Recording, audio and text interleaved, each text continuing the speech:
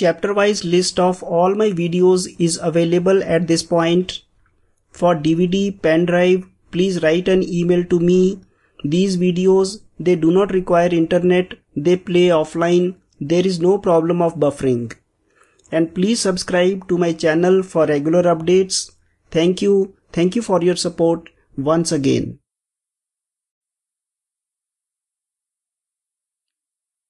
We will start with the very basic concepts of algebra.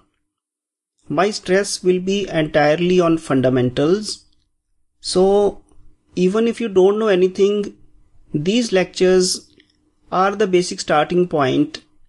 They should help you build up those concepts.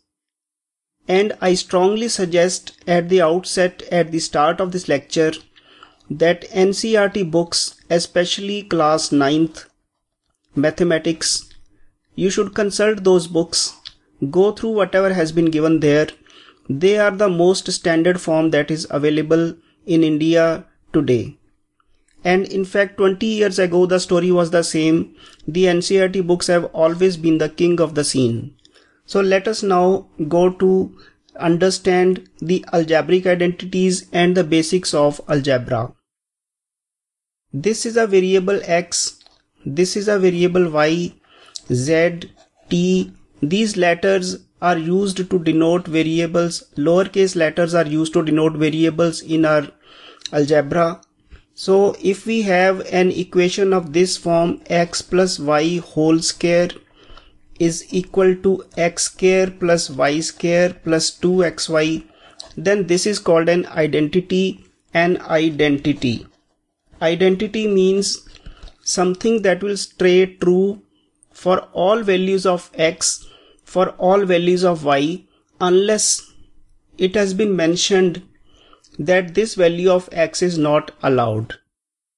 For example, if an identity is including a reciprocal of x, then obviously x not equal to 0 will mean that this is true. Whatever the identity is, it is true for all values of x except this exception.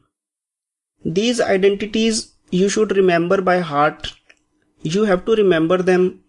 But how do we arrive at this identity? Let me briefly explain. X plus y whole square means x plus y multiplied by x plus y. Now to open this brackets, that is to simplify these, this x is first multiplied by this x, then it is multiplied by this y, and then this y is multiplied by this x, and this y is multiplied by this y. And after that these terms are collected. Let us see how we go about it. X multiplied by x is x square. Then to the left of x no sign has been mentioned, so it is taken by default to be plus. So this plus and this y plus, they will still be plus. So x into y is xy. Next you have plus sign, and this is also by default plus, nothing is mentioned to the left of x. So this will be y multiplied by x plus y multiplied by x, and then you have this plus and this plus with this y, both y have a plus on their left. Y into y is going to be y square, this plus will be there, and this is y square. Next we will collect some like terms. This xy and this yx, they are like terms. xy and yx are one and the same thing because multiplication is commutative. You can multiply 6 by 7 or 7 by 6, the answer always remains the same. On similar lines, xy is exactly same as yx. So we'll combine both of them and we'll write it as x square plus 2xy plus y square. These were like terms, so we have added them and got 2 here. This can be written as x plus y whole square. So this is how we have got the elements of this identity, how we obtained x plus y whole square is equal to x square plus 2xy plus y square. On the same pattern, you can yourself obtain other identities also, and let me explain, because that's very interesting, how this identity could be obtained. If we want to obtain this identity x minus y whole square, then this can be done by using this also, x minus y multiplied by x minus y, and then you open all the terms. That is one way out. But mathematicians usually follow this approach. Here x plus y whole square is known to us, and observation is extremely important. That must be a gift to you. You must have that art. Now this identity x minus y can be obtained from the above identity by replacing y by minus y. So if I change the y to minus y, then I will obtain x minus y whole square, and on the right side let me see what happens. X is not changed, so retained 2x, y is changed to minus y, plus y is changed to minus y. This becomes x square. Now this is plus and minus 2xy plus minus y. The square of a minus is always same. For example, you write minus 2 square. This will be minus 2 multiplied by minus 2. These minus will become plus, and you will get 4, which is same as the square of 2. So in this case we can just write it as y square. So this is the second identity that we obtain. X minus y whole square is x square minus 2xy plus y square. Similarly, let me list a few more identities. This identity, we can write it as x square minus y square is equal to x plus y multiplied by x minus y. This is another important identity. You can open these and you will find that they ultimately come to x square minus y square only. This you should remember. This is a third identity. Then we have another interesting identity, x plus a multiplied by x plus b. This we can open also, but if you remember, that is the best thing. Remembering of these is important from exam point of view. I won't say ask you to remember each and everything, because it is not possible to remember each and everything, but some things should at least be in your pocket. I'll always ask you to remember the most basic, the minimum things. I won't say you remember very complex rules. Try to remember at least these 3, 4, 2 I have already given. Now these identities, they are very important. You should remember these along with the other two, which I'll write here, x plus y whole square, so that you remember in case you forget. So this is plus y square, x minus y whole square minus 2xy plus y square. These four identities for the powers of 2 you will have to remember. Now let us see how we can use these four identities to solve some of the most basic questions. Let us see, go one by one. This I have taken from the NCERT book. They say simplify this. Simplify this by using an appropriate formula. You don't have to open these brackets. You have to quickly orally simplify it out. So we know that by observation, this is very important, that a and minus 3, they are similar, b and 5 is similar. Therefore, if we see that we write a equal to minus 3, b equal to 5, then it will fit into our formula. So let us see how we can do. So this formula we know is that this is x square plus sum of these values. Sum of these values is minus 3 plus 5, because a plus b, 5 and minus 3 will be added, and then you have add the product of these two. Product of minus 3 and 5. The sum of these is included, x is here, I missed out. And the last expression is the product, minus 3 into 5. So we get it as x square, 5 minus 3 will be plus 2, plus 2x, and minus 3 into 5 is minus 15, and this plus, it will ultimately go as minus 15. So this is the answer, how you can go about simplifying an expression like this by merely using this identity. Another question, let us go on to another question. The book says, how do you multiply these two figures without doing the actual calculation? Obviously, you people know that you can write it as 106 and do all that calculation. That is obviously okay. Sometimes you don't have time to think about these formulas also. But anyhow, if one has to do this by a shortcut method, then a keen observation is required. Keen observation. Now 105 and 106. We can see that 105 and 106 can be written as 100 plus 5 multiplied by 100 plus 6. This splitting, this observation is very much required. There are two ways only for this. One is a God gift. The second is to see a number of solved examples. By seeing a number of solved examples, you can develop that. So here I have made a keen observation that 105 can be split into 100 plus 5, 106 is split into 100 plus 6, and now which formula? The same formula, x plus a, x plus b. I'll take this as x, this is a, this is x, this is b. So what is the formula? I won't look there.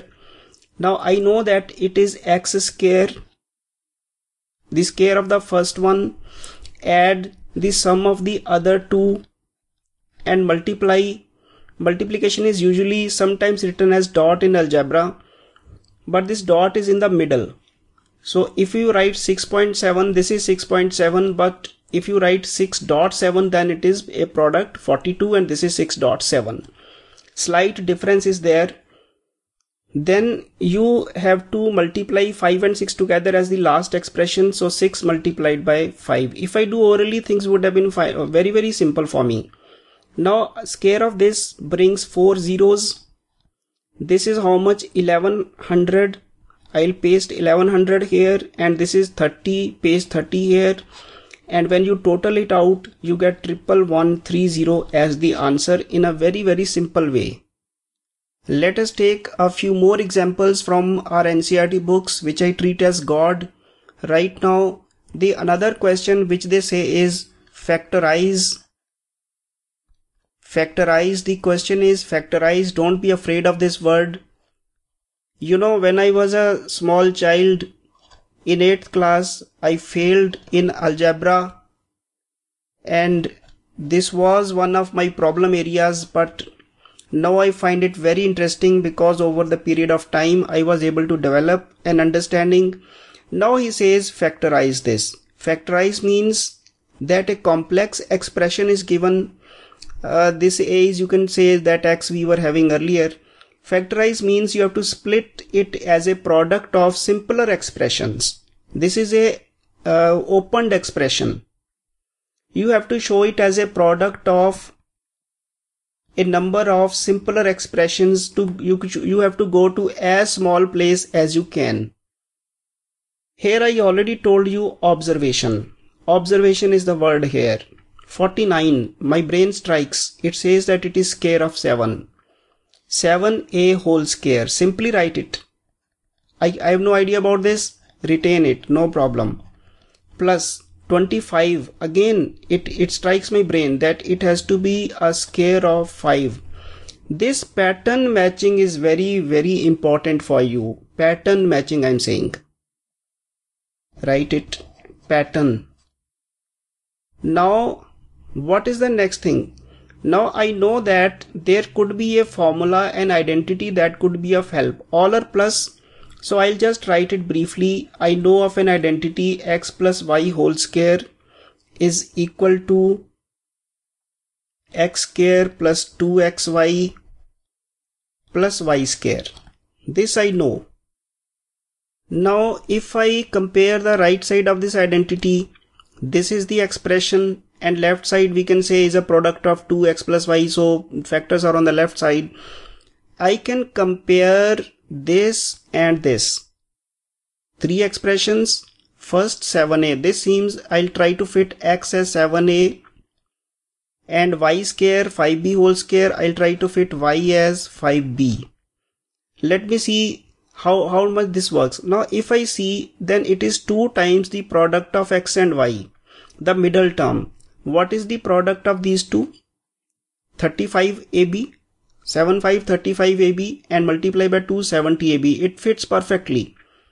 So I will try to cast it into that form. So I'll write it as 7a whole square plus 2 multiplied by 7a multiplied by 5b and plus 5b whole square. Now this pattern started from this 49. This was my first hint. After that I went to this formula. I had in my mind an identity. Now it might not occur to you if you are not very familiar with this. But over a period of time, seeing these solved examples, trying to crack more questions, especially that NCERT book questions, you should follow very patiently those questions. X plus y whole square is x square plus 2xy plus y square. Then I came to this 7a square, that this can be cast into this form. And after that, now I know that it has to be x is 7a plus 5b whole square. So I can say that the factors are 7a plus 5b multiplied by 7a plus 5b. So I factorized this complicated looking expression into simpler parts, because my instinct told me that 49 is 7a, and I was able to match the patterns. Then 70, if I do a little bit more practice, I'll be able to see that 7, 5 and 2, they will give me 70. So straight away I could have done that also. Now let us move to another factorization question. He says factorize 25 by 4 x square minus y square by 9. Now we have to factorize this. Now without thinking of any formula, I can see that 5 and 4 are squares of 25 and 4 are whole square. So we can write it as 5x by 2 whole square minus y by 3 whole square. So these expressions can be cast into a difference of squares of two quantities, this one and this one. This is whole game of observation. Now next, I know that there is an identity x square minus y square is equal to x plus y into x minus y. So obviously in place of x I'll have to write 5x by 2, and in place of y I'll have to write y by 3.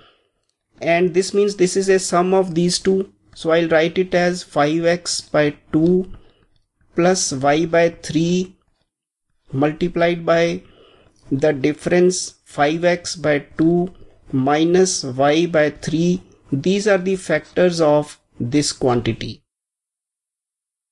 Let me now move to identity number 5. Identity number 5. That identity says that x plus y plus z whole square. You don't have to go to 4 terms. Be satisfied that it will be only 3 terms. So what do we get in this case? The answer in this case is x square plus y square plus z square plus 2 x and y plus 2 y and z, all pairs symmetrically z and x. So this is the identity, that sum of square of x plus y plus z is same as x square plus y square plus z square plus this story. In case you are interested in deriving this, then I think you should know how to derive it also, because that will help you out. Suppose this has to be derived. Now what is the simpler way? Can you observe that this one can be treated as one term and this as another term? That is, I'll write it as x plus y plus z whole square. So it is ultimately a sum of two terms squared. That is, this is whole thing is y. We know from our first identity that this will be square of the first term plus square of the second term y plus z whole square plus 2 times the product of the terms, that is this one. Recall the first identity. So now this becomes x square plus y plus z is now again openable because it is sum of two terms squared. So we'll still keep it inside bracket y square plus z square plus 2yz. The formula is now applied to this part. And then plus, this plus comes here. This is open it 2xy and this 2x will go to z also. Plus sign is retained plus 2xz. So this becomes, I'll just collect these squares together, x square plus y square plus z square plus 2yz plus 2xy plus 2xz. So this is the derivation of this identity. I purposely gave this derivation so that you understand pattern matching again. So this identity you should remember as the fifth identity. Let me write two more identities. This is now identity number 6. It says x plus y whole cube. You will have to remember all this. It's better to remember it. X cube plus y cube plus 3xy into x plus y. So this is the identity number 6, that sum of cubes, cube of sum is cube of individual quantities and 3xy in this form. Similarly, identity 7. This identity is similar to this above identity, only that y is replaced by a minus. X cube minus y cube minus 3xy and then x minus y. So basically, if it is plus sign, all are plus. If it is minus, then after x all will be minus signs. This way you can remember. But don't use these stupid tactics for remembering that after this. Don't. Simply remember it by heart. Because many people, they start thinking in stupid ways that this is minus, we'll remember it like that. Don't go for that.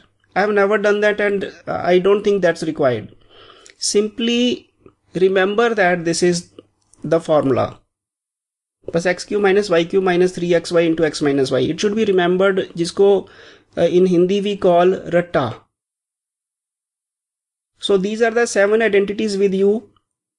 And there is a very important identity if you are going for those exams, the 8th identity which you cannot afford. That identity is x cube plus y cube plus z cube minus 3xyz. This is equal to x plus y plus z multiplied by x square plus y square plus z square minus xy minus yz minus zx. These are the 8 identities of algebra which you have to remember. Don't go for any 9th identity. Books, they give so many identities, but all those are derivable from these only. This is the minimum set that you should know. This set as per the NCERT books. So this set you have to remember. Now let us take a few examples on what we have done, and then we'll take a more tougher ones later on. So he says factorize 8x cube plus y cube plus 27z cube minus 18xyz. It has to be factorized. If you didn't know these identities, then this would have been a very complicated expression. But I'm sure that you can surely fit it into one of these identities.